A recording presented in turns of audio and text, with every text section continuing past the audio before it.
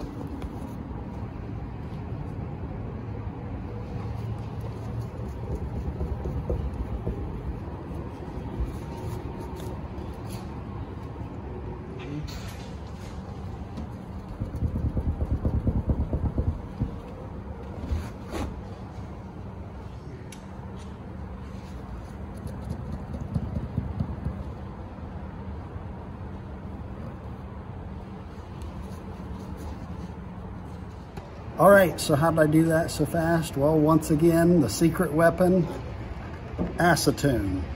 Just like in the scuff mark removal video, get yourself some acetone. They make this in a smaller container, like a pint. You can buy it anywhere, Home Depot, Walmart, any place they sell paint. Notice this is not nail polish remover. Just because nail polish says acetone in it, doesn't mean you can use it on your car. Use this. This is safe on your vehicle as long as you're using it correctly. Thanks for watching and have a wonderful day.